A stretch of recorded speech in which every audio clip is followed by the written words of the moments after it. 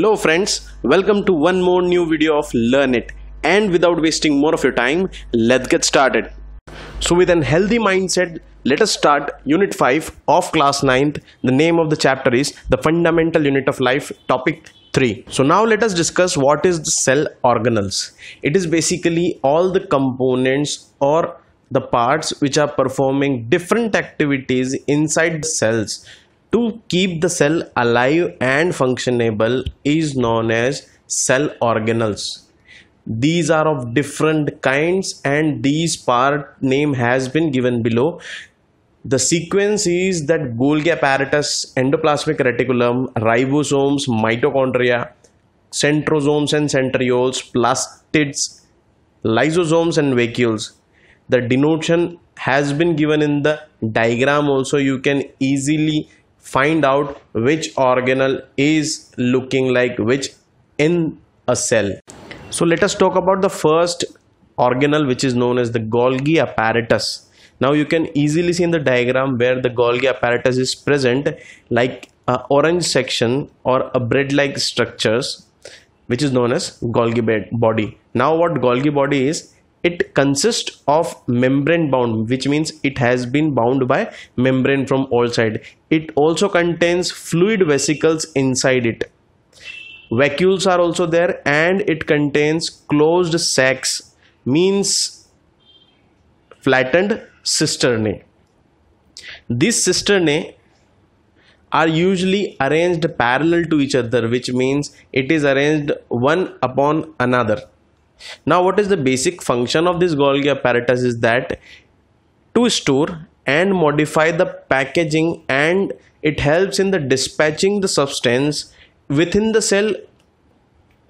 And the next is it also helps in the synthesis of cell wall of a cell, the plasma membrane of the cell, and also helps in the synthesis or the making of lysosomes. This is basically the function of the Golgi apparatus. The next topic we'll be taking of the cell organelle will be the endoplasmic reticulum. You can easily see the green structure around the nucleus of a cell is consisting of endoplasmic reticulum, the green structure. Now what is it? It is a membrane network of tube-like structures which has been extending from the nuclear membrane to the plasma membrane and has been surrounded around the nucleus. Now it is basically absent in the prokaryotic cells and present in mature RBCs, which means red blood corpuscles of the mammals. Now basically endoplasmic reticulum is of two types. The first is known as RER, which means rough endoplasmic reticulum, and the second one is known as SER, which means smooth endoplasmic reticulum. The main difference is we'll be talking about ribosome as a cell organelle in our next topic or the third topic. So if ribosome is present on the endoplasmic reticulum, it is known as rough endoplasmic reticulum, and if ribosome is absent, it means it is known as smooth endoplasmic reticulum. First, rough endoplasmic reticulum helps in the synthesis or the manufacturing of proteins, and smooth endoplasmic reticulum helps in the secretion or the formation of lipids. Now we'll be talking about the functions of the endoplasmic reticulum. The first is it gives the support to the cell, which means it helps in creating the support or for giving the support to the cell. The second is it helps in the transport of various different kinds of substances from the nuclear membrane to the plasma membrane, which means basically it is surrounded around the nucleus, so it helps in the entry and exit or the transport of the material from inside the nucleus to the outside of the cytoplasm or the plasma membrane. Third is RER help in the protein and SER help in the lipids, which means rough endoplasmic reticulum help in the synthesis and transportation of proteins, and smooth endoplasmic reticulum with help in the synthesis and transportation of lipids. Both the things will work differently. Now we'll be moving on to our third organelle, which is known as the ribosomes, and as we also have seen this word in our previous slide, which is the rough endoplasmic reticulum, and the second is the smooth endoplasmic reticulum, in which we have talked about the ribosome. If it is present, it is RER. If it is not, it is known as SER. So these ribosomes are very small and dense spherical bodies which occur freely in the matrix of the cytosols, and sometimes it is attached to the endoplasmic reticulum of the cell organelles. Next, what it is made up of? It is basically made up of ribonucleic acid, which is known as RNA, and some other kinds of the proteins. Now, what is the function of the ribosome is that they play a major role in the function of protein synthesis. That's why in the roughendoplasmic reticulum, it plays the function of synthesizing the proteins. Now let us move to one of the important and the most renowned topic, which is known as the mitochondria, which will be known by many of the students. So the first thing, how it look like is small rod-shaped organelle, which means it looks like a burger. You can easily say that.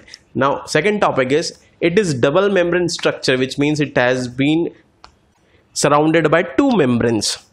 One is outer one, it will be smooth and porous, which means many of the things can enter and exit, whereas inner membrane has been converted into different kinds of folds, which is known as cristae. Now they also contain their own DNA and ribosomes. So this is the specialty of the mitochondria. And the last thing what they are absent in is the bacteria and the RBCs, which means red blood corpuscles of the mammals, which means in red RBCs of the blood.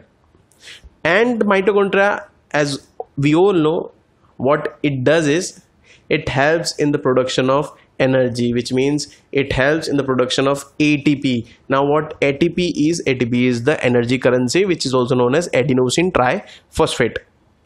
Now we'll be moving on to the functions of these mitochondria. The first is they are the site of cellular respiration, which means the respiration or the production of energy from the food we have taken and the oxygen we have collected. The main function of them is coming to here at the mitochondria center and to do the cellular respiration, which means to provide the certain kind of energy for the vital activities which we'll be doing in the later time. Next, it also helps to store the energy released during the reaction and convert it into the form of energy, which is known as ATP, which is also known as the energy currency of the cell. Therefore they are also called as the powerhouse of the cell, which we have already discussed earlier. So now let us start our fifth topic, which is the centrosomes and the centrioles. These are present at the time of the cell division. So centrosome is found only in the eukaryotic type of animal cells, and it is not bound by any membrane but consists some of the centrioles. Now what is the centriole is? They are the hollow cylindrical structures arranged at right angles to each other and made up of microtubules. Now what are the functions of the centrosome and centrioles are? It helps in the cell division and also helps in the formation of two things, which is the cilia and the flagella. Now we'll be talking about the sixth topic of the cell organelle, which is the plastids. Now these are present in most of the plant cells and always absent in animal cell, which means plastid will not be present in any of the animal cells. Now how does it look like? Is basically spherical or discoid shape, which means in the form of a disc. It has double membrane, which means it has been bounded by inner and outer membrane. Third will be they also have their own DNA and the ribosomes, as we have discussed in mitochondria. Now plastids are of three types. The first is the chloroplast, the second one is the chromoplast, and third one will be the leucoplasts. The first, chloroplast, is always green colored. That's why many of the plants are of green color only. The second is chromoplast. They are colorful, but it does not include the green color because the green color is present in chloroplast. The last one will be the known as leucoplast. They don't have any kind of color. That's why it is called as the colorless plastids. Now let us talk about the chloroplast. It is the main manufacturing body which help in the process of or the formation of photosynthesis and the formation of energy by the plants with the help of the sunlight and the water and carbon dioxide also. Now let us talk about the function of the plastid. The first is solar energy and helps in utilizing or to manufacture food of the plant, which is in the form of the sugars. The second, chromoplast, helps in attracting the insects for the pollination, because due to the chromoplast it has different kinds of color to attract the insects for the pollination. The last one will be the Leucoplast, and it helps in the storage of different kinds of foods in the form of starch, proteins and the fats. Now let us move to the seventh point, which is the lysosome, which is also known as the cell organelles. Lysosomes are very small, spherical, sac-like structures and containing several different kinds of digestive enzymes which help in the digestion of different organelles of the cells or the individual cell also, and it has been enclosed in a different kind of membrane. Now they are found in eukaryotic cells and mostly in the animal cell. Now what is the function of lysosome is that it helps in the digestion of foreign substance. If some of the foreign substance come inside the cell, then the lysosomes will work, and it also helps in the digestion of the cell organelles which are worn out or which have been damaged inside the cell. Next, it also provides protection against any of the bacteria and viruses invading inside the cell. It also helps to keep the things clean so that all the waste material will be taken out by these lysosomes. And the last is during the disturbance in cellular metabolism. For example, when the cell gets damaged, the lysosome may burst and the enzymes digest their own cell.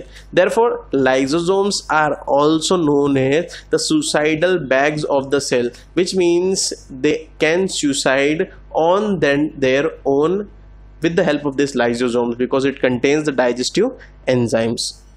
Now let us move to the next topic, which is topic at vacuoles, which is also known as the cell organelles.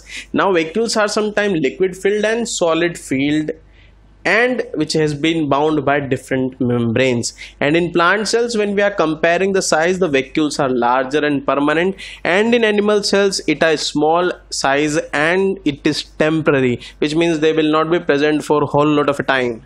The next is in mature plants, it occupies 90% of the spaces. Basically, this vacuoles is present more in plant cells and very less in animal cells. The next is due to its large size, other organelles including the nucleus shift toward the plasma membrane in just the plant cell. We are talking about this diagram, and this diagram is of plant cell only, and all the other diagram we have seen is from the animal cell. Now what is the function of the vacuoles is that they help to maintain the osmotic pressure of the cell, which means the outer pressure and inner pressure should be equal, and they help in the maintaining of them, which is known as the osmotic pressure, which we will be studying further.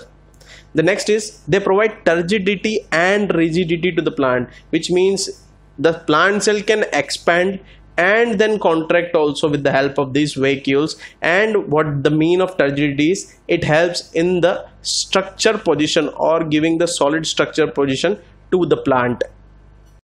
Now we have moved to the last topic of this whole chapter, which is known as the peroxisomes. Now what is peroxisome is, they are small spherical organelles which contains very powerful oxidative enzymes. Now what is meaning of oxidative? It means it helps in the detoxification or removal of toxic substance from the cell. They are bounded by only single membrane and always found in kidney and liver cells. So this is the importance of this. Let us talk about the functions. It has a special, very special kind of functions. It carry out oxidative reaction, which means detoxification, which means removal of toxic substance from the cell if any of the toxic substance enters inside the body or has been manufactured inside the cell of an plant or animals. I hope you might have understood these topics very well.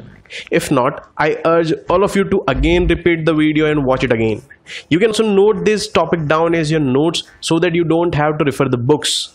We at LearnIT are working hard to bring you all the easy and simple learning materials which can enhance your learning and listening capabilities. If you are finding hard to understand any of the topic or want to know something in detail, you can comment your questions down below in the comment section. If you like our work, please give it a thumbs up, and if you want to get updated of our new videos, do subscribe and hit the notification bell icon so that you don't miss any updates from the channel. For more of such kind of updates, stay tuned to the channel, stay healthy, stay safe and fit. Bye bye.